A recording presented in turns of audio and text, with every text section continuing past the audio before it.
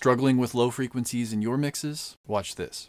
I've done my best to smooth out this graph by using thick panels around my room and thick soffit traps in the corners, but as you can see, it's still a bit difficult to manage the decay time of the very lowest frequencies. If I wanted to control the lowest frequencies even more effectively, I could either A, use even thicker porous absorber panels, or B, use a tuned pressure absorber to target specific bands in the low frequencies. Pressure absorbers operate best in areas of max pressure change, such as against a wall, while the porous absorbers I'm currently using operate best in areas of high velocity. Pressure change and velocity are inversely related when dealing with room acoustics. At the walls, you'll see a lot of pressure change, but very little displacement and velocity. Away from the walls, we start to see areas of greatest velocity, which align with the areas of minimal pressure change. How do you manage low frequency acoustics in your room?